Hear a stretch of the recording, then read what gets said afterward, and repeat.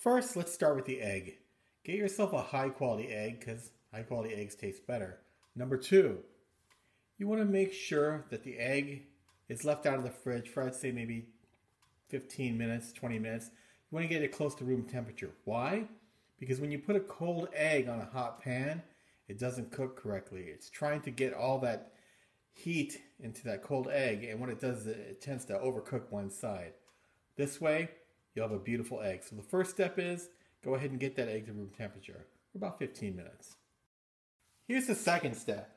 Now you can crack this directly into the pan, but a lot of people who are messing up cooking a fried egg over easy, sunny side up, whatever, they tend to crack it in the pan, and then what happens is it breaks in the pan. This method will make it so it doesn't break in the pan. What you want to do is when you crack an egg, you don't want to crack it against a hard edge. You want to go ahead and crack it against a solid surface, like that, and then pull it open and let it pour into your bowl.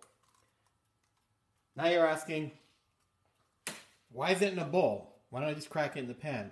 The reason it is in the bowl is because what we're going to do is we're going to gently put it into the pan. Remember, a lot of people have a problem with it breaking in the pan. This will alleviate that. Next, you want to test your pan by just using a little bit of butter. And you want to make sure that it is ready to go by just how the butter reacts in the pan. What you have there is a nice little sizzle. If you're getting bubbles around it, then you're good to go. What we're doing is we're slow cooking the egg here. We're not going to overcook it. We're going to gently cook it so it'll be a perfect over easy egg. So once that point has come, now you just do is take a little extra butter. I personally like a lot of butter. It's up to you. And you butter your pan. You can do 2 eggs, 3 eggs, 4 eggs, but we're going to do 1 here. So now you're saying, well, that pan doesn't look hot enough. What's going on? Remember, we're gently cooking this egg to make sure it cooks exactly how you want it. You can add less butter if you'd like to. It's completely up to you. Now what you want to do is just put your egg in there, just like that.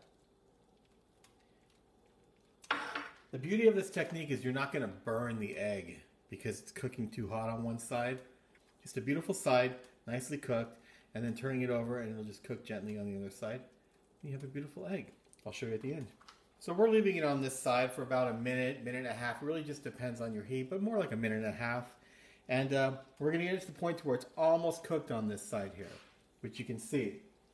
It's been about, I'd say, a minute. So let's just give it another 15, 30 seconds. Just keep an eye on it. We don't want this top to be completely cooked all the way, but we can see the outside's cooking nicely because we want that yolk, that delicious yolk, and we don't want any hard spots. All right, we are officially at the point of flip. You can see there's still some loose stuff there, but everything around the outside is nice and set. So you want to take your spatula, put it underneath, and flip it.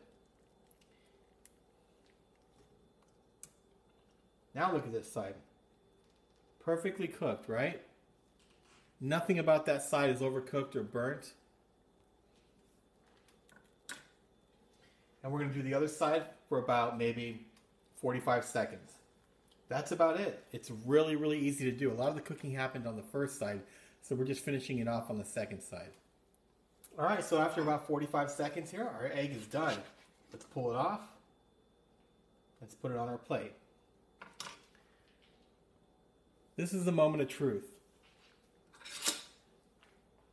This is where everybody says, all right, prove it, put your money where your mouth is. Let's make sure it's fully cooked.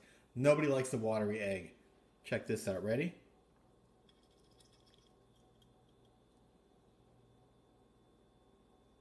There you go.